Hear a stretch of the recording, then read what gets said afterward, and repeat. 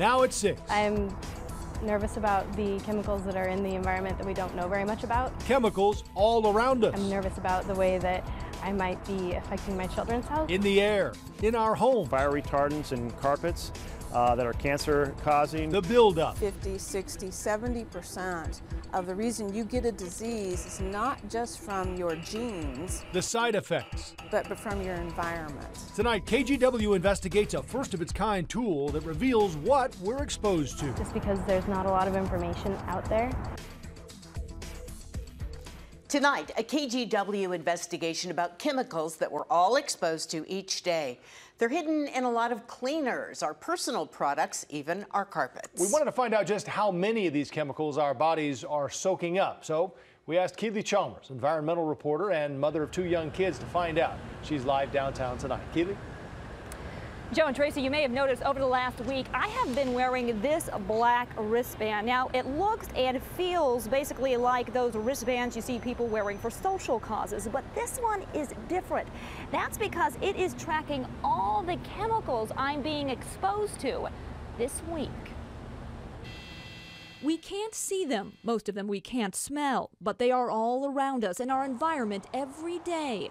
Pollutants, and not just the kind that come from factories or cars, but the kind that are in the things many of us touch and use daily. Our carpets, beds, shampoos, and lotions. Chemicals that by and large are not regulated. Chemicals experts say are absorbing into our bodies and our kids. Neurotoxins and exposure to some of these chemicals early in life are changing IQ points just enough so that there's millions more children who are in the range of disabled by these chemicals, and many millions more children who are out of that range of exceptional. That's scary.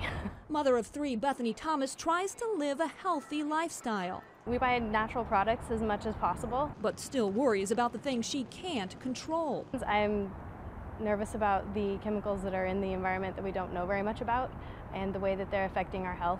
Which is why she volunteered to find out exactly what chemicals she and her family are encountering.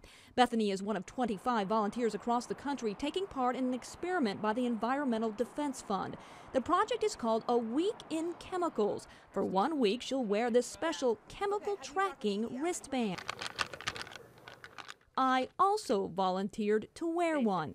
I mark the date and time when I put the wristband on, and 1 week later I'll put it back in the sterile bag and send it off to a lab for testing. A lab that just so happens to be right down the road at Oregon State University. The way chemicals are used in the U.S. is that we don't necessarily test them before they're put into commerce. Professor Kim Anderson helped develop the wristband. 50, 60, 70% of the reason you get a disease is not just from your genes, but from your environment. Over the last year, she and her colleagues tested the bands on hundreds of people from around the world. But the professor says perhaps the most shocking findings came from a test group of 3 to 5-year-olds. Almost all the wristbands worn by the children tested positive for flame retardants. Very large quantities over the course of just a few days. And the ones with the highest levels? They were the ones worn by kids who lived in well-vacuumed homes. Turns out the more the vacuuming, the higher the level of flame retardants found. The National Institutes of Health have linked flame retardant exposure to memory and learning problems, lower IQ, and advanced puberty. And the particles are getting caught, but the vapor still goes out the back end of the vacuum cleaner. Every single day we're using all kinds of consumer products that have toxic chemicals embedded in them. Senator Jeff Merkley has been pushing for stricter federal regulations on chemicals in the products we use. There's some 80,000 different chemicals, new ones introduced without ever being tested. That's one of the things our legislation will now do. You can't introduce a new molecule without making sure it's safe to use in consumer products. He says the current laws regulating chemicals in our country are nearly 40 years old, and they desperately need to be updated. He and many others hope by finding out exactly what we're exposed to, we can start to make healthier choices. You can't change your genes, but you can change your environment. So tomorrow marks the end of my week-long test. At noon, I will take off this wristband. I will put it in this special bag, and I will send it off to be tested. Now, I'm told Scientists will test for some 1,400 different chemicals. The entire process will take about a month. And of course, we will let you know exactly what we find out at that time. Back to you. Very interesting, Keely. We'll look forward to it. Thank you. If you have a story idea for the KGW investigators, we'd love to hear from you. You can reach us by email at investigators@kgw.com. You can also give us a call. The number to our 24-hour tip line is on your screen. We do have some breaking news. A shooting outside a North Portland bar called the Twilight Room. Sky 8 showing the streets roped off and a police response there. KGW's Nina Melhoff is live on the scene tonight. Nina. Well, good evening, Tracy. Gang detectives are here investigating a shooting in which a 20-year-old man has been shot and injured. He has non-life-threatening injuries. Here's a look at that Twilight Room bar here on North Lombard Boulevard here, and it's pretty popular with University of Portland students. We're told by witnesses and police that there was a shooting here at about 4:30 this afternoon. A witness nearby that was hanging out at a bar said he heard about 4 gunshots. He stepped outside to see 2 cars driving down the street, turning on Portsmouth, and then again shooting at each other in the cars. About 5 more shots on Portsmouth. So tonight, parts of Lombard and Portsmouth are shut down with lots of police out here investigating. But folks who heard these shots, say they wouldn't be surprised if it is gang related, but they did hear about 9 shots altogether, and then both of those cars took off. Now, what led police to this scene was that 20-year-old man showed up at his grandmother's house just a few blocks down the street, injured. She called 911. So a lot to investigate on that shooting suspect out here, but be advised of the streets closed in this area. Back to you. Thank you, Nina. An Amber Alert out of Idaho has been canceled tonight. 2 children are safe after a driver spotted their father's vehicle in Cowlitz County. This is the second successful Amber Alert we've seen in less than a week. KGW's Mike Benner is live in Longview. And Mike, in both cases, the Amber Alert system worked really within minutes. Yeah, that's right, Tracy. In fact, just last week, a 3-year-old girl was found in less than 20 minutes. And today, 2- and 3-year-old siblings were found in a little more than 20 minutes. Police say on Monday, a guy by the name of Joshua Rivas kidnapped his 2 children from their Nampa, Idaho home. That's just to the west of Boise. Right away, there was concern because of Rivas's mental state and comments he made to his wife, the mother of the kids. Plus, he took all of the kids' belongings as well as some camping gear. Just after 2:15 this afternoon, an Amber Alert went out. Half hour later, an alert driver on I-5 in Cowlitz County spotted the van and called 911. Police pulled Rivas over in the Castle Rock area. We spoke with the tow truck driver who eventually hauled away the van. He says the kids said they were headed for the border. His thoughts tonight are with them and the mom. I can't imagine what she's going through, sitting there. Her kids are gone. She's don't know if she's going to see them again. You hear stuff like this go bad, and it sounds like it's going to go good. They're in CPS custody right now, and she's on her way over here from Idaho to get the kids. And there's a live look at the Rivas minivan in a tow truck lot here in Longview. Joshua Rivas is in the process of being booked into the Cowlitz County Jail. His first court appearance should be tomorrow. Safe to say they'll be discussing extradition. Back to you. Mike, thanks. A state trooper's SUV ended up on its top after a bad crash in Vancouver. This was the scene at SR 503 and 4th Plain this afternoon. 35-year-old Washington State Trooper Nicholas Jennings was driving the Chevy Tahoe. He was hurt, but we just checked with WSP and they say his injuries were minor. 39-year-old Brian Rohan was driving a Nissan pickup truck. The 2 vehicles collided in that intersection.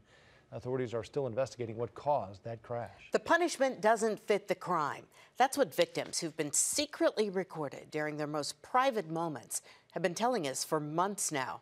That could soon change. A bill to make video voyeurism a felony just moved one step closer to becoming law. Mark Hanrahan is live in Oregon City tonight. And Mark, one question we had is, who in the world would be opposed to this? Tracy, that's a good question. No lawmakers that we're aware of have publicly come out against this law. In fact, 2 members of the Senate Judiciary Committee told me today, that's the committee that approved the bill this morning and opted to move it forward, said this legislation makes sense. Inside the state capitol today, House Bill 2356 cleared another hurdle. Yeah, it would make it a felony. The legislation, championed by former lawmaker Denise Bowles, would make invasion of personal privacy a felony. Right now, secretly recording someone during their most private moments is a misdemeanor in Oregon, even if the victim is a child. Right now, it doesn't matter your age, it doesn't matter how many times this crime is committed, it is always a misdemeanor. Bowles says the bill would also give the judge the ability to make the defendant register as a sex offender. Today, the House Judiciary Committee voted unanimously in favor of it. This bill is about making sure that we're all safe in our homes and safe from people basically spying on us. State Senator Sarah Gelser says she voted for the bill after hearing from victims in hidden camera cases and how painful the experiences were for them. She is a trusting person, and that trust is gone. Sally Crane says her daughter is one of those victims. She says the teen was house sitting for Kurt Higgins over the summer when she found 2 small hidden cameras in the bathroom Higgins urged her to use. The 52-year-old is now facing 3 counts of attempted invasion of personal privacy. Those are misdemeanors. My hopes for this is that the laws are changed. My hopes for this are that there are stricter penalties, way beyond a misdemeanor for all of these potential offenders. House Bill 2356 won't affect her daughter's case, but she's hopeful it becomes law. Right now, she and others believe the punishment in these cases is far too lenient. All right, so the bill now has 2 more hurdles to clear before it makes its way to the governor's desk for her consideration. That first hurdle is the Ways and Means Committee. Then the second hurdle after that would be the full Senate for a vote. So we'll continue to track this bill, and we'll keep you updated. Back to you. Thanks, Mark. New tonight, an unfortunate update on a story you saw only on KGW. On Monday, we profiled a local bicyclist who's been helping reunite people with their stolen bikes. While Demetrius Cooper was watching this story on TV that night, his bike was stolen. This is what his green and white Trek bike looks like. Cooper says he left it chained to a fence outside a friend's apartment on Southwest 12th and Columbia. And someone cut the fence to steal it. The Bike Theft Task Force is helping to look for it, and Cooper has reported it stolen on bikeindex.org. Parents in Estacada are concerned tonight after high school students were lined up and asked very personal questions about sex, virginity, physical abuse, and a host of other sensitive topics. The district says it was all part of a student-led program held during Unity Week. KGW's Chris Willis is live in the newsroom. And Chris, the focus was actually to celebrate students' differences? Yeah, Tracy, it was. This story came to our attention this morning from our news partner, KXL, FM News 101, and reporter Rosemary Reynolds. It got our attention for many reasons, some hard to believe. So we called the district, and the principal invited us out to talk about it. He stands by the intention of Unity Week, but he says this kind of thing probably won't happen again. A good citizen is somebody who's aware of others' differences and has a way to respect them and not always agree with them.